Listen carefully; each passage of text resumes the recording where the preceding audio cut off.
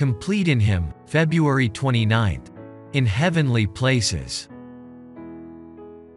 And ye are complete in Him, which is the head of all principality and power. Colossians chapter 2 verse 10.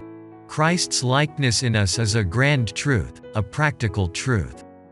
I am not merely a thing that God loves, made to be left the sport of Satan's temptations.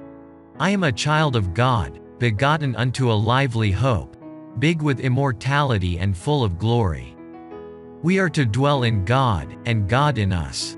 Purity in us is like purity in God. Love in my heart is a living principle, like the love in the heart of God. And all the treasures of heaven are at my command because I am redeemed by the blood of the Lamb. We are sons and daughters of God.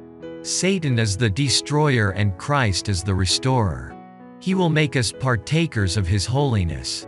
God does not make light of sin, but He seeks to rescue us from sin.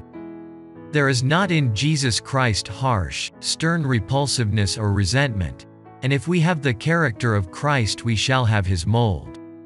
There is no forcing us to holiness, but He wishes us to imitate His character, to admire Him, true, pure, generous, and loving. Happiness is composed of little things and great things. If we would become like Christ and receive His fashion of character, we must in little things train the soul to daily progressive sanctification. We have no time to lose. Would you impress the seal to obtain a clear impression upon the wax? You do not dash it on by a violent action, but you place the seal carefully and firmly and press it down until the wax receives the mold. Just so the Lord is dealing with our souls. Not now and then, but constantly the new life is implanted by the Holy Spirit after Christ's likeness. Acts make habits and habits constitute character. There is no fear of overlooking great things, but there is peril in overlooking and undervaluing little things.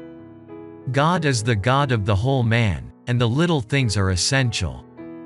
God is a God of the whole man, and not a God of the part. He made all, He redeemed all, and He must be served in all, and then He will bless all, soul and body. Our entire life will then be glorified, and every breath, every sound, every touch will be peace and light and happiness. Letter 25A, 1895.